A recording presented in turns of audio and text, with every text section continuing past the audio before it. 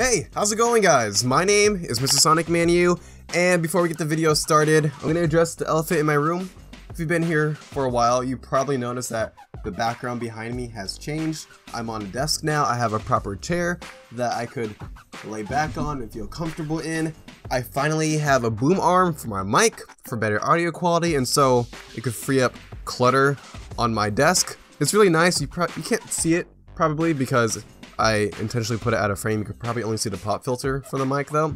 But yeah, I'm starting the new year. This is the first video I'm recording of 2018, and I'm starting the new year with a new setup and a new mentality to do videos. So let's get this video started, shall we? So it's January 31st, which means that the first month of 2018 is coming to a close. And this first month, to me, of every single year, which is January sets the tone or sets up the rest of the year. You could either agree with that or disagree with that, but that's what I think, at least. And we had a lot of crazy things that happened this year, or the things that I found to be crazy for this year, or for this month, is 4 so far. And I feel like this isn't the first crazy things that are gonna happen for the rest of the year. I feel like we're gonna get even crazier things, but these are the things that happened so far in the year of 2018. So last year, in January of 2017, we got the first big meme of that year. It was Salt Bae. It was really cool. It was very, what do you call it? I would say, to me, it was refreshing. It was really cool to see that guy pour salt onto his steak like this. Like, it's never been seen before. It's never been done before. And 2018 topped that meme with Uganda Knuckles. It's very, very stupid. It's original, but it's very, very stupid, and it got really, really big really fast. And if you don't know what I'm talking about, here's a clip to fill you guys in on that meme. You don't know the way. Yes, I do. Do you know the way? I know the way. You have to have Ebola to know the way. I have Ebola. He doesn't know the way. To know the way, To know the you way, need to have know the Ebola. way. This is my new This is very good habitat. This is my new. This is my new. This is my new home. We You need to cannot drink escape to the children's devil. blood. You don't know the way of the red Ebola or the blue Ebola. Do you want me to drink your blood? We are protected by the devil's power. In Zimbabwe, we do not have water, so we drink child blood. Surrender your child blood to me. I will teach you the way of the devil.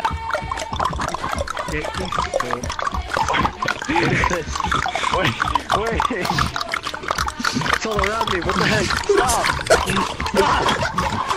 Stop! No! So what do you think? Pretty stupid, huh?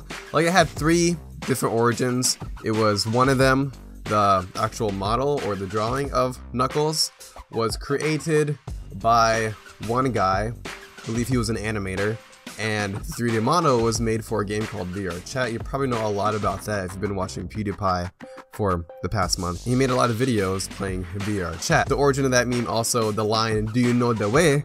came from a Ugandan action film where they say that particular line. So I said this is the first big meme, the first stupid meme of 2018, because I feel like this isn't going to be the last big stupid meme that's going to happen this year. I feel like 2018 is going to bring us a lot of stupid memes, and a lot of memes that I'll find funny and I'll get tired of, and the same thing for everyone else. The second big thing that happened this year was the first challenge, or the first internet trend of 2018. In the past, we had challenges like the ice bucket challenge. We had challenges like the water bottle flip challenge, the cinnamon challenge, all pretty stupid challenge. But 2018 hit a new level of stupid with the Tide Pod challenge. Like, if you don't know what it is, and I don't know why you wouldn't know what it is, these kids put Tide Pods in their mouth and tried eating it. So I'm gonna interrupt real quick. I realized that I was wrong about the Tide Pod challenge. It turns out that it was just a joke. People would put the Tide Pod in their mouth but not actually eat it. But then you had some stupid people that decided to eat the Tide Pod anyway, and because of this, it generated mainstream media attention. So YouTube, not wanting the bad attention, cracked down on this and got rid of all the clips of these people eating these Tide Pods. So I'm sorry for getting the Tide Pod challenge wrong. Forgive me, and here's the video. So yeah, the Tide Pod challenge. Stupid challenge. It's the first big challenge, the first stupid challenge of the year. I say that because I believe it's not going to be the last one. Like we just started 2018 and we're still going to get pretty stupid challenges later on down the line. And I'm excited, kind of nervous about what's going to happen next and what other challenges are going to happen. It's probably going to be so stupid and stuff my little brother's probably going to copy like he did with the water bottle challenge. So number 3 of the next big crazy thing that happened this year was the big YouTube controversy that happened this year. If you remember last year, the big YouTube controversy was, or scandal, was the PewDiePie scandal. When Wall Street Journal accused PewDiePie of putting anti-Semitic images into his videos. What they did was they painted this image of Felix or PewDiePie, sold it to the public and said, hey, this is how he is. People like him need to get put down. He needs to get shut down, which wasn't true. They just took a lot of bits and pieces from his videos, put them together and tried to make him look bad. But there's no justifying this year's controversy. It was very, very bad, very, very inconsiderate, and it could have been avoided, but it wasn't. And you guys probably know what I'm talking about. It was the Logan Paul controversy of this year. If you don't know, and I don't know why you wouldn't know, he went to the Aokigahara forest here in Japan, or the suicide forest. He went in, you know, for a great vlog. You know, I understand that there's been a ton of videos out there of people filming themselves in the Aokigahara forest, but they never really show anything. But Logan Paul thought it would be a great idea to show something that he found in the forest. He found a guy that just committed suicide in the forest, and he decided it would be a good idea if he would film this poor guy that just killed himself. He did close-ups. He didn't act considerate. He made very, very inappropriate jokes in the moment. Like, you know, I get it. Seeing a dead body is traumatizing. I have yet to experience that, but come on. Respect the guy, respect the family, don't film the guy. And I understand a lot of people bashed him already. I'm not trying to bash him. He did issue an apology, which, you know, I have respect for doing that. He realized he was wrong. He also told his fans not to defend him, which I respect that, but the whole thing could have been avoided. And his next video was a PA video about spreading awareness for suicide and, you know, prevention and all that. And, you know, I get he's trying to redeem himself. I get he's trying to set everything right, but the whole thing could have been avoided if he would have just thought about what he was doing and would stop it. Yeah, he's trying to make it up to his fans, to the public, to the YouTube platform, but, you know, sometimes when you make a huge mistake in life, yeah, you can try to get back from that, but the damage has already been done. And the damage has already been done for what he did. And he was already taken off of the Google Preferred ad tier, and his YouTube Red TV show, from last I heard, has been put on hold. Yeah, I hope he learns his lesson from this. I hope it changes the whole way he does things on YouTube. And I just hope that he becomes a better person from this. Let's move on to number 4. It's pretty big to YouTubers. I wouldn't say it's pretty big to everyone else, but it's pretty big to YouTubers. YouTube shut down, or they didn't shut down, they demonetized small channels. And before, with the adpocalypse, they were taking out ads from different videos, and for small channels, they said they also had a certain tier. They had to have 10,000 lifetime views on their channel before they could start monetizing their content.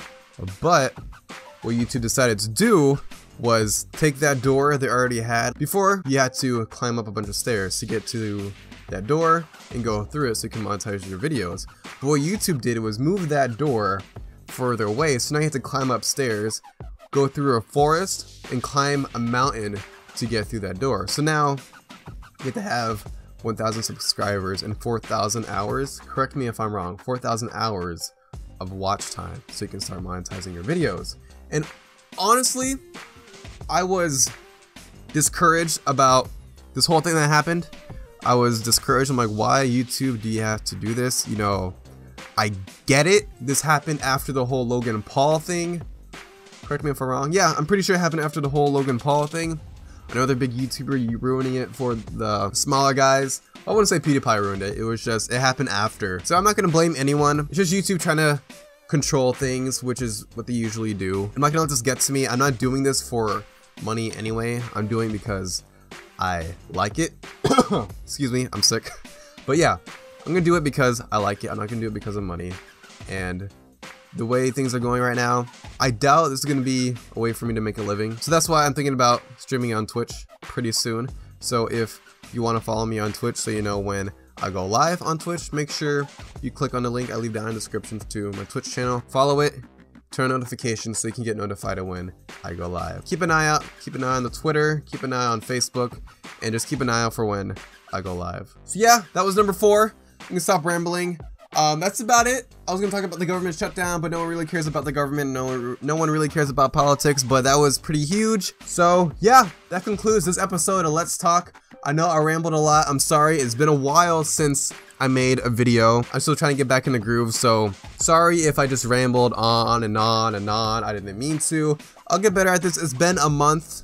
It's been 5 weeks since I recorded a video last, so yeah, I'm still kind of weird when it comes to making videos. I'm gonna be recording more often, and there will be more videos more often. I'm glad to be back, and I'm glad to experience 2018 with you guys. Let me know in the comments down below what you guys thought about these 4 big things that happened, or make that 5 big things that happened this month of 2018, and let me know how excited you are to find out what 2018 has to bring us in the future. And hit that subscribe button if you want to see more from me. I usually do gaming videos, but I sometimes do videos like this, a Let's Talk video, just to generate discussion and talk about the things that happen in the future, or just talk about things that I like. And make sure you hit that bell icon too to get notified when I upload new videos, and hit that like button as well if you enjoyed this video. But anyway, this is MrSonicManu signing off. I will see you guys in the next one.